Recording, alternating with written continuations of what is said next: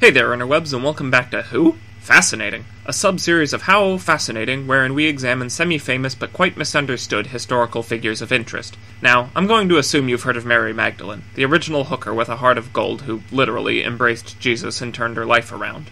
Regulars to this channel know what I'm about to say next. That's not actually true. Obviously, I could go full atheist mode and say that the Bible is, at best, a work of historical fiction and that all of the events or characters in it were made up, but that's not interesting, and this is a series dedicated to the fascinating. For the purposes of this video, let's just take it as read that Mary Magdalene was a real-life historical figure, albeit a tad zhuzhed up to make for a better story. Even if that's the case, she still wasn't a prostitute.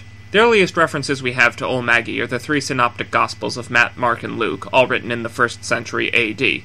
For contrast, the first mention of Mary the prostitute comes from a sermon given by Pope Gregory I in the late 6th century. And it's not even the same Bloody Mary. And now I want a Bloody Mary. Damn you, Gregory the Great! As I was saying, Double G seems to have gotten some chocolate in his peanut butter and conflated Double M with Mary of Bethany, a distinctly different character.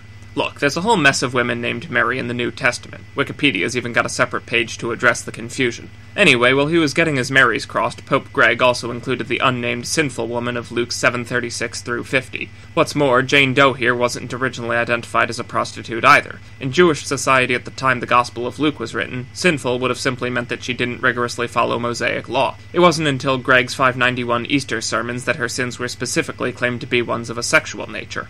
So that's that. Mary Maggs wasn't a whore, but was she, wait for it, a werewolf? Probably not, considering that werewolves are about as fictional as people returning to the dead after a few days in a cave, but again, let's ignore that for now.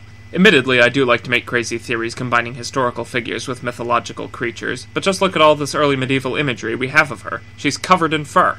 We don't actually know for certain why the artist depicted her this way, but there are a few accepted theories about Hairy Mary here. 1. They felt it was necessary to depict her as naked so people would recognize her as a prostitute, even though she wasn't, but they also felt they had to keep her covered up for modesty. They gave her what TV tropes refers to as Godiva hair, and as time went on it got a little out of hand. 2. The artists wanted to depict her as sexually wanton or promiscuous, like some 1st century girl gone wild, and it was a trend at the time to show wild men of nature as being covered in fur halfway between man and beast. The au naturel fursuit would have therefore linked her to nature, and by extension, amorality, paganism, and the devil. So remember, kids, heathens have all the fun.